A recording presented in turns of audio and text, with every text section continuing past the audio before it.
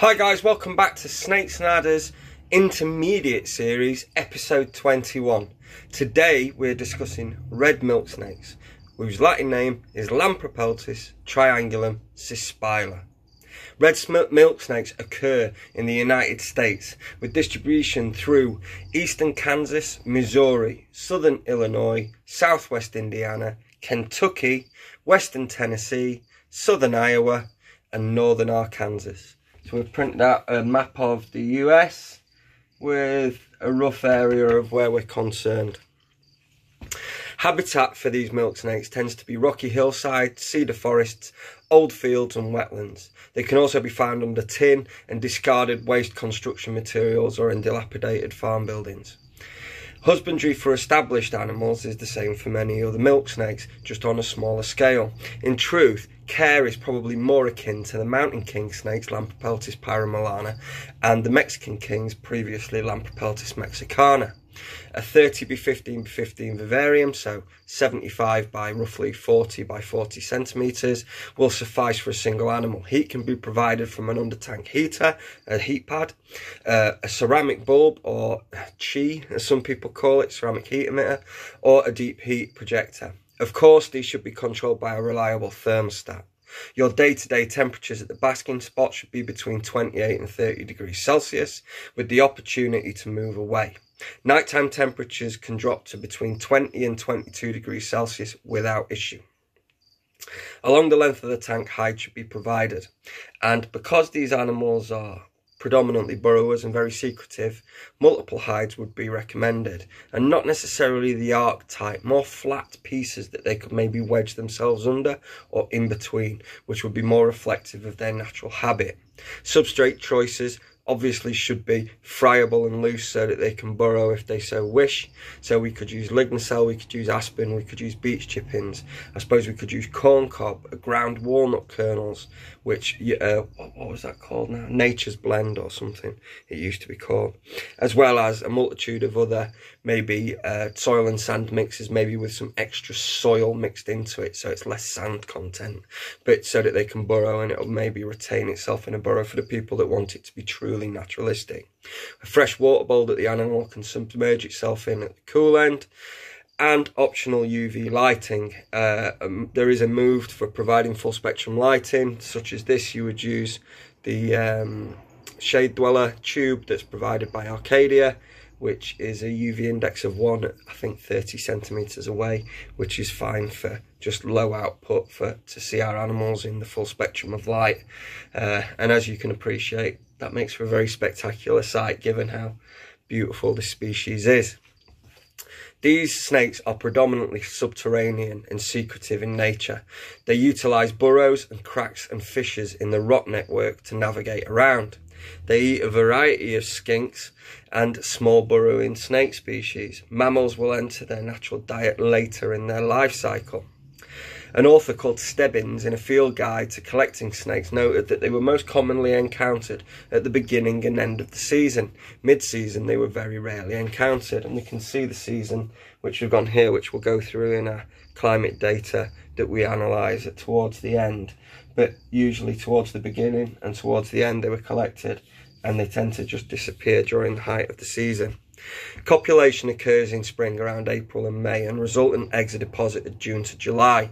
They utilise the summer heat to incubate those eggs, which hatch later in August or September. So far, not a whole heap to suggest that this animal warrants to be in the Intermediate Series. And if you look at the stable mates through the rest of the Intermediate Series, you know, you're racking your brains as, well, what on earth could be the problem? It's the babies.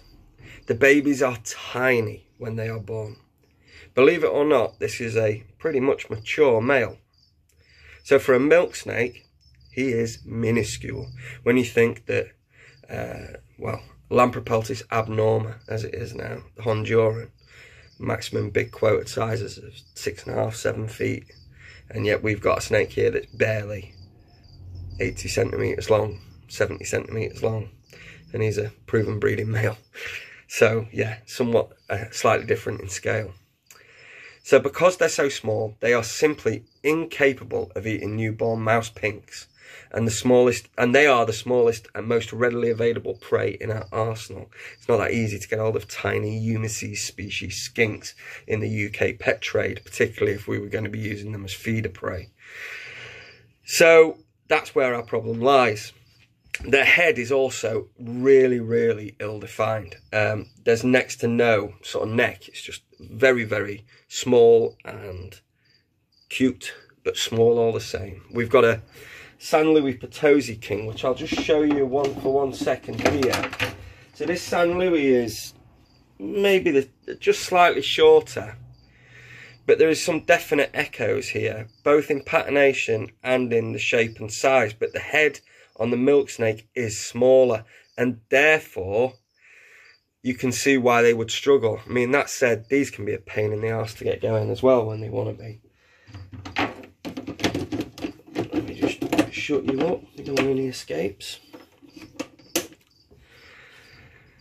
So it's entirely feasible, given that the animals would be hatching out late August, early September, that the babies may well have to brumate before they started kicking in feeding, before they'd gained any real weight or size, and they'd just have to admit defeat and take to those deep burrows to try and avoid the awful winter weather in parts of their range. Keepers have noted that the use of a pinky pump becomes indispensable with babies, and also using mouse tails that we chop off the bodies of our bigger feeder stock and feeding them mouse tails as well. This requires masses of patience and time for the animals to establish and grow, and we obviously need to take care of this as expediently as possible to avoid stressing the animal out by having it out for too long. Plus, if we've produced babies and we've got a full litter of them, that's a fair amount of time to feed 8 or 10 youngsters their force-fed or assist-fed mouse tail. So yeah, it's interesting. Once established and feeding on their own, they actually reset to be introducing species, and the rest of their life cycle is that of a shy and secretive snake, but they are tame, tractable, and feed reasonably well as captive bred animals, so they don't really pose us too many issues. So it is really isolated to that first part of their life cycle that puts them into the intermediate series. Brumation is used to encourage copulatory behaviour and to mimic the natural cycles that they would experience. It's also been cited in studies undertaken on Thamnophis species, which are garter snakes. Thank you, Francis. Yes, I was listening and I was reading. That it was proven to extend the longevity of captive stock by giving them their brumation. And this is regardless of whether we are trying to introduce copulatory action or not. It was proven to be useful for burning excess fat and therefore keeping the animals more lean and more in their natural state. We keep them a bit more nutritionally replete than they are in the wild, i.e. we create fat snakes, and we have to be careful, and the brumation can be a useful tool for addressing that. And also animals that begin to stutter with food, a good brumation and cool down usually snaps them straight back into feeding and gets them going. So now we're going to have a quick look at the weather patterns. So as always, I mean, well, not always, we've introduced it recently. Particularly, I think it started mainly with the Peter's banded skinks. When they're from exotic locations or desert locations, it makes sense. For something that's domestic for our American viewers, of which there's a lot, particularly on YouTube, it might seem strange that we're analysing your weather data, but, you know, we're from the UK, so we need to be able to do that. And if we do European species, equally, we will print out the data and use that so you can use it for doing ladder snakes or Russian rat snakes or whatever else. So we picked 5 areas of their natural distribution, which are Kansas City, Missouri, Fayetteville, Arkansas, Des Moines, Iowa, Lone Oak Park, Kentucky, and Pittsburgh, Kansas. And we can see the arcs. The coolest overall is Iowa, which is the most northern of the states, and the warmest overall looks like Kansas, Pittsburgh. So what we've got is a peak temperature. Where are we? Approaching 32 degrees. That seems to be our peak temperature midsummer, 32 Celsius, both in Arkansas and Missouri. 33, sorry, Pittsburgh, Kansas, there you go. Yeah, and it's that for June and July. Our cool downs are quite pronounced. Now, what we've drawn on, which we referenced last time in one of our climate data bits, was the cut-off point at which animals would begin their brumation naturally, and that's what these dotted lines represent. Once we start hitting that 13 degrees, 12, 13 degrees Celsius, that's it, we're burying away. So from this point onwards, they're asleep. Then they're awake and feeding, and then asleep again.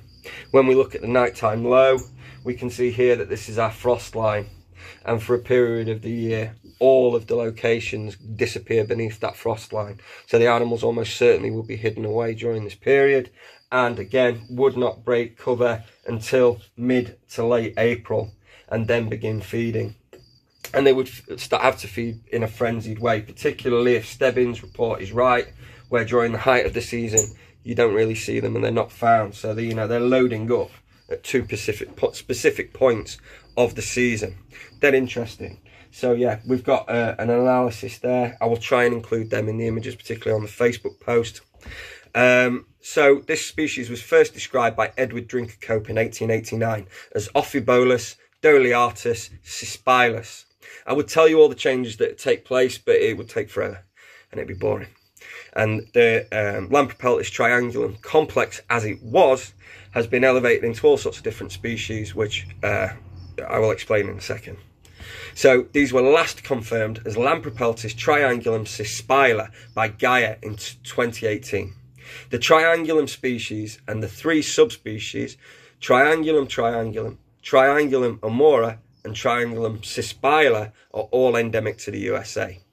So this is now a quick note on the preservation of lines, and this refers to the changes that have been made to the classification of Lampropeltis triangulum. Lampropeltis triangulum was previously all-encompassing and included all milksnakes. In 2014, scientists got involved and basically ruined our lives as hobbyists.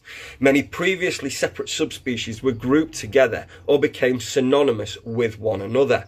Sinaloan milksnakes, Nelson's milksnakes, Pueblan milksnakes and Conant milksnakes all became Lampropeltis polyzona. Honduran milksnakes became Lampropeltis abnorma, along with previously distinct subspecies, which includes Stewart's milks, I believe. So, look, I understand that this is science, and you're all doing your mitochondrial DNA and all these analysis and stuff.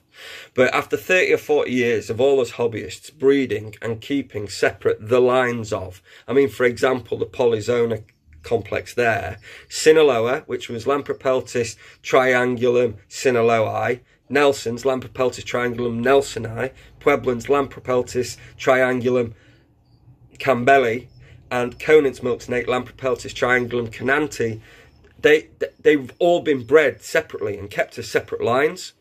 Now, bear with me.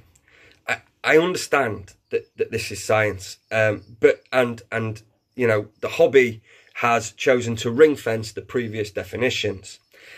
I would encourage people to maybe just hold fast on maybe viewing the polyzona group all as one group, because for the simple reason, in 5 years, some other scientist from some other university who has to justify their tenure may do another paper and decide that they're all distinct subspecies again, at which point we've spent the last decade blurring and muddying the bloodlines that we've held so dear for so long.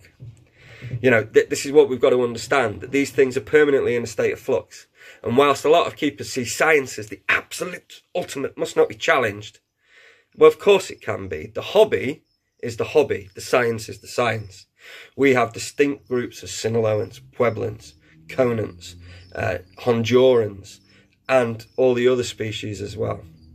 On the basis that now we've decided that 5 of them, or 4 of them, sorry, have just gone wallop into one group without any subclassification or subspecies.